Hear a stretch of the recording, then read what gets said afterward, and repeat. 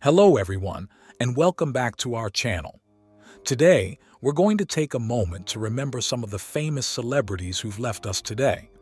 The world of entertainment has lost some remarkable talents, and their impact on our lives will always be remembered. Haydn Gwynne was an English actress best known for showing her acting skills in movies and TV shows such as Drop the Dead Donkey, The Windsors, and Billy Elliot, the Musical. She was nominated for the 1992 BAFTA TV Award for the comedy series. Drop the Dead Donkey, Gwynne is best recognized for her role as Queen Camilla in The Windsors, a British comedy series. If we talk about Gwynne's love life, she was dating her partner Jason Phipps. The couple have two sons together. Gwynne died on October 20, 2023, at the age of 66.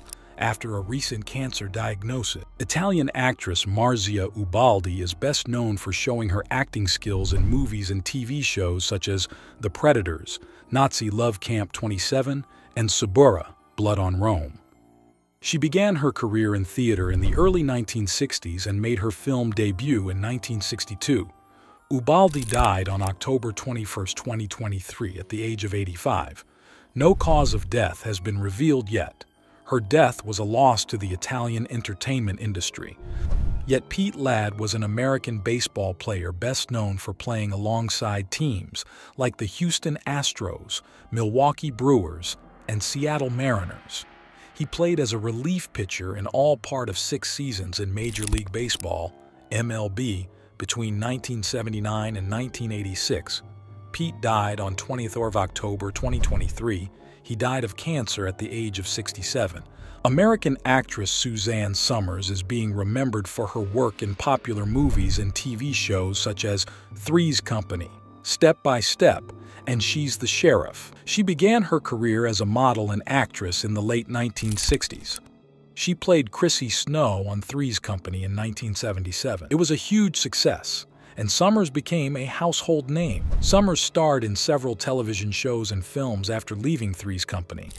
She also wrote several books, including 2 autobiographies, 4 diet books, and a book of poetry. If we talk about Somers' love life, she was married to Alan Hamel, a Canadian-American producer and actor. They got married in 1977 and stayed together until her death in 2023.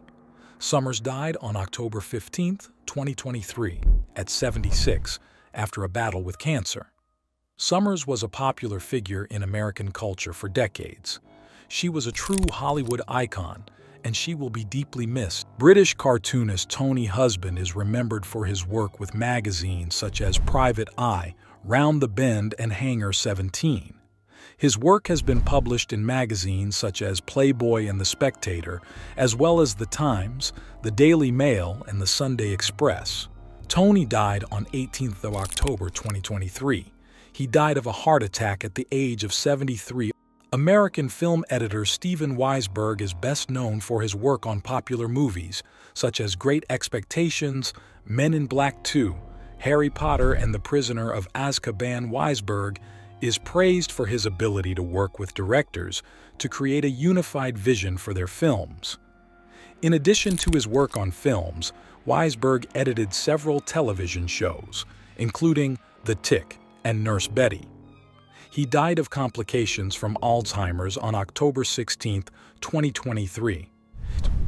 Spanish actor Jesus Guzman is remembered for his work on popular movies such as Implacable 3, The Locket, and Nothing Less Than a Real Man. Guzman has also had a successful career in television. He has appeared in a number of Spanish television series, including La Casa de Papel, Vis-a-Vis, and La Peste. He died of natural causes on 16 October 2023 at the age of 97. He was 68. Osvaldo Desideri was an Oscar winner. Italian art director best known for his work on popular movies such as The Last Emperor, Once Upon a Time in America, and Salo, or The 120 Days of Sodom. Osvaldo won an Academy Award for Best Art Direction for his work on the film The Last Emperor in 1988. It made him the first Italian art director to win an Academy Award. Osvaldo died on 18th of October 2023. He died at the age of 84. No cause of death is revealed.